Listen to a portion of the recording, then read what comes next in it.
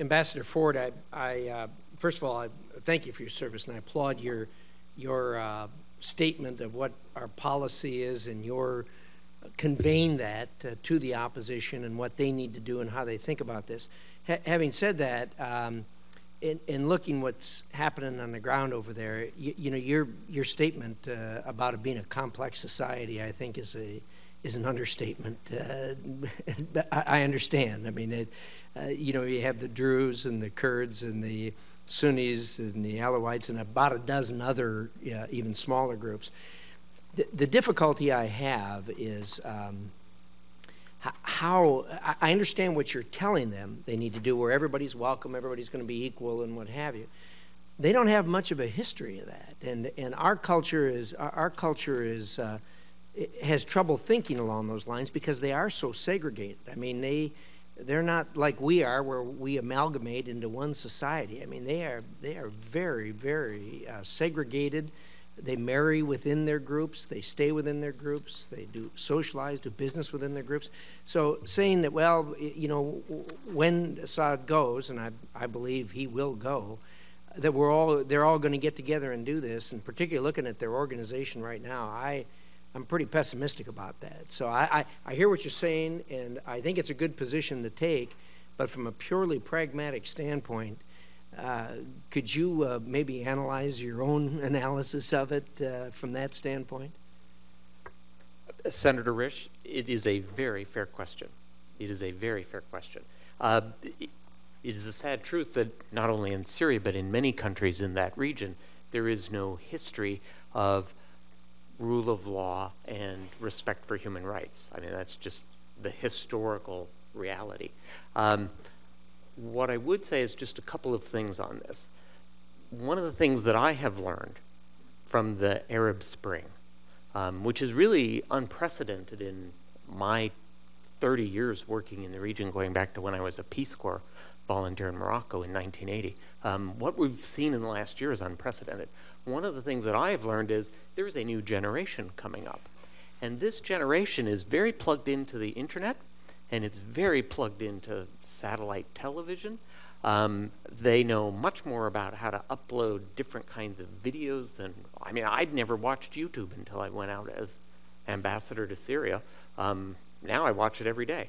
Don't want to know what you watch. We won't go there, Senator. But what I would say is there is no history, but the people there that are leading the protest movement, they have a vision. And I heard this very strongly when I went to Hama, and I heard this very strongly when I visited some of the restive suburbs around Damascus and when I went to Jassim. I heard this very strongly. They want a country where people are treated with dignity, everybody treated with dignity, and that's the key word, Senator, dignity. And they have a vision of a country ruled by law. My own experience, having served in Iraq for 4.5 years, is this is a very hard thing to do, and it takes time. Saw the same thing in Algeria as well when I served there. But there is change coming, and values and norms are changing because they are more plugged into the rest of the planet than they used to be. And Syrians are actually surprisingly plugged in to the Mediterranean, for example. That was one of the things I learned when I went out there.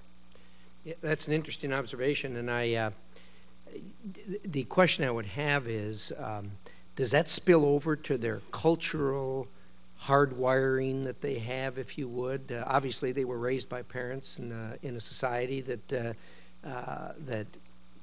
protected them from the other minorities or other sects in the country. Is that breaking down at all? Do you see that at all? Are they intermarrying? I guess that would be probably the most telltale sign of that. In Damascus, there are many mixed marriages, many. And in other parts of the country as well. In fact, one of the things, if we had Syrians sitting at this table instead of me, they would say to you, Senator, but we've always lived together peacefully and we've never had these problems. We're not like Iraq. We're different. I think one of the things that the political opposition needs to do, and we told them this repeatedly, is they need to address the fears directly, and not simply fall back on the argument that Syrians historically have lived together peacefully between communities, and therefore there is no problem.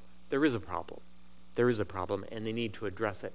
I think the younger people do understand that fear. In the demonstrations, every Friday that where they have the big ones, the really big ones, there frequently are banners, this is watching it on YouTube, that say Ashaba Suri Wahed, which is Arabic meaning the Syrian people are one. And what they are trying to express there is no sectarian divisions. Don't let the Assad regime play one community off against the other, which is very much what the regime ultimately is trying to do. There are signs all over Damascus that the government put up saying, beware of sectarian strife. Well, the opposition is saying the people are unified against you. It's the government that's even raising the issue in the first place. Thank you, Ambassador Ford. I appreciate your optimism on the subject. I hope you're right. Thank you, Mr. Chairman.